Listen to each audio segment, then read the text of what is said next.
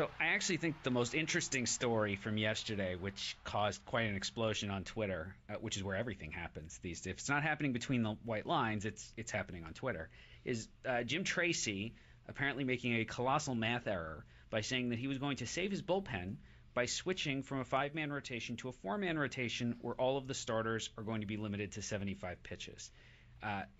It's been a long time since my last calculus class, but I'm having a hard time seeing how that's actually going to reduce the workload on Colorado's bullpen.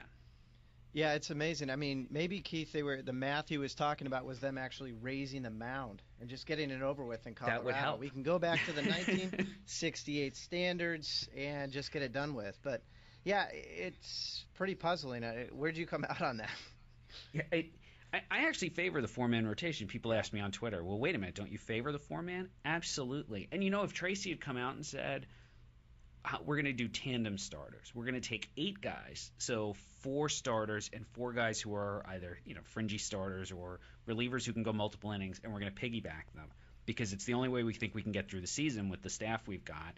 And so you've essentially, if you're going to run say a 12-man pitching staff, which still gives me heartburn, but accept that for the moment, you've got 4 starters and then the 4 guys who are basically backing them up, and then 4 guys who are the relievers to hopefully get you just through the game. That is probably not a strategy for winning a division, but it is certainly an acceptable strategy for getting through a season. That's not what Jim Tracy was talking about here.